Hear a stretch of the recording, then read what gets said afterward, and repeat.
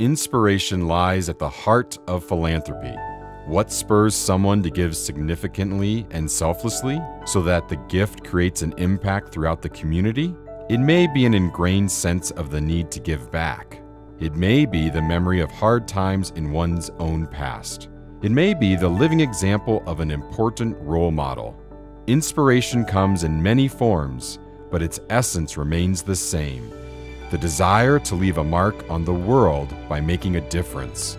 Some of the Pikes Peak region's most fascinating cultural legacies owe much to local philanthropists. Two examples are the Pikes Peak or Bust Rodeo and the Pro Rodeo Hall of Fame. The rodeo was such a well-loved program within the community.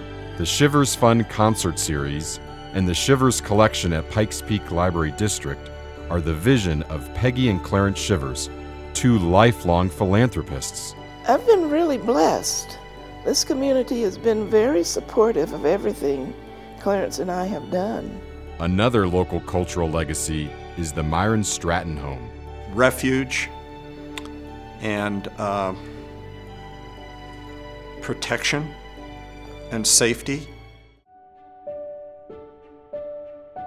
Many local philanthropists started life in humble circumstances. Mr. Ackerman was born in 1896. He was one of 12 or 13 kids or something. Anna Keesling Ackerman was his mother. They came in a covered wagon to Colorado Springs. And he went to school here, grade school in the Colorado Springs High School, graduated, took some courses at Colorado College. Due to his impoverished childhood, Jasper Ackerman's charitable work often included random acts of kindness. He'd work out a way to not be recognized by slipping $100 to somebody that looked like they were digging pretty hard with 3 little kids in a lunch thing, dressed pretty poorly. He'd figure out a way to slip a $100 bill around to the waiter would come by and he'd say, "I need another glass of tea. I want you to bring me that check, and I want to take care of it, and I don't want you to say one word to them except another gentleman took care of that." Winfield Scott Stratton also knew what hard times felt like. The roots of his life were as a laboring person.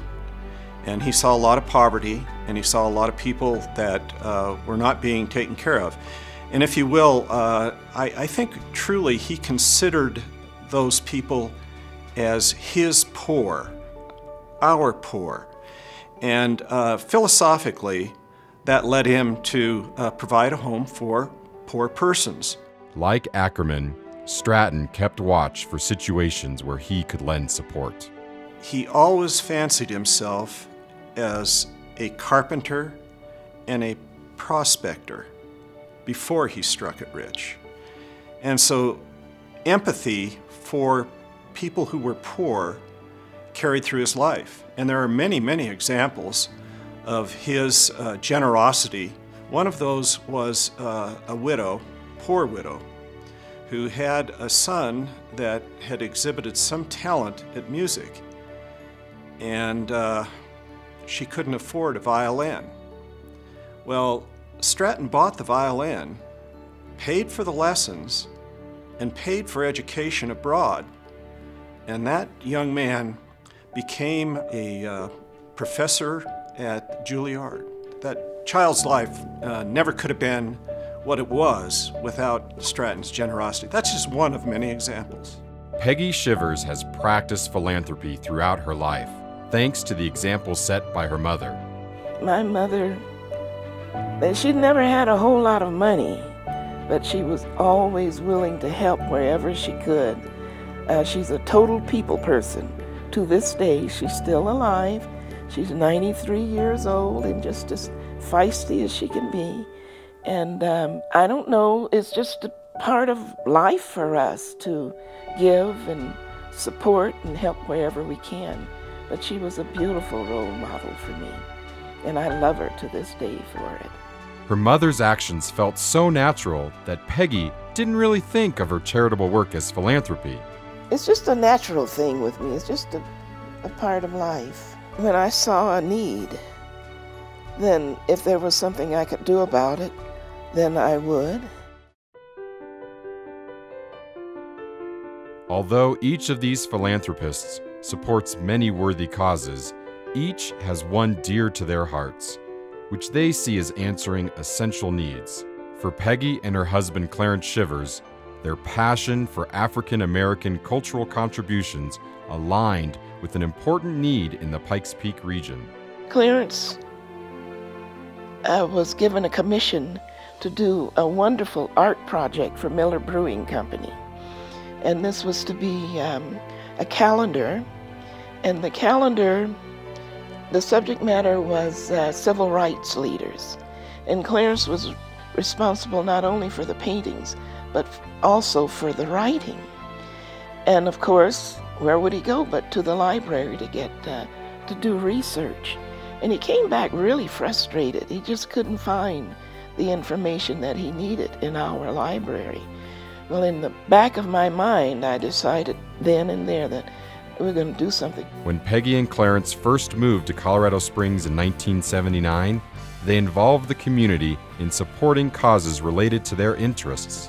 In 1993, our 25th wedding anniversary, we had this, and our anniversary falls near Thanksgiving. So we had a big event. We had, of course, an art show.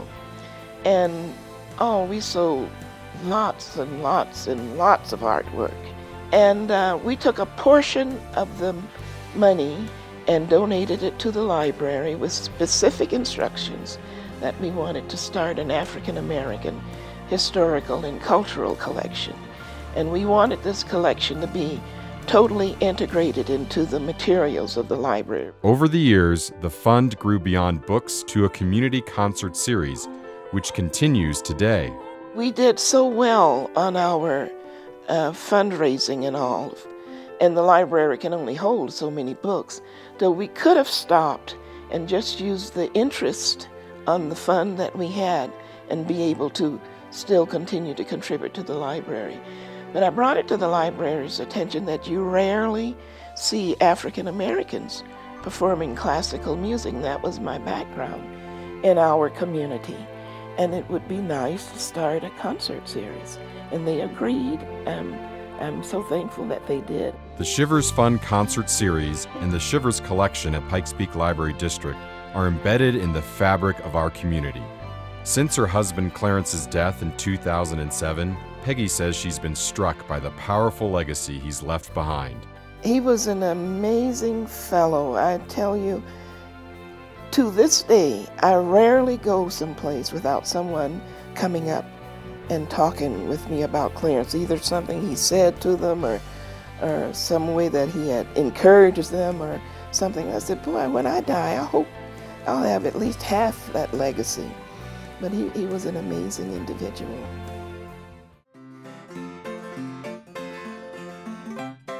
Another enduring cultural contribution to the Pikes Peak region is the Pikes Peak or Bust Rodeo, which has been shaped by numerous local philanthropists, including bankers Jasper Ackerman and Hal Littrell. In 1937, Ackerman helped found the local rodeo, and nearly 20 years later, he brought his employee Hal into the fold. He came to me and said, I want you on the rodeo board as a secretary-treasurer. I liked rodeo. We had 2 rodeos in Lubbock, and they got me on a bucking horse once as an exhibition rider.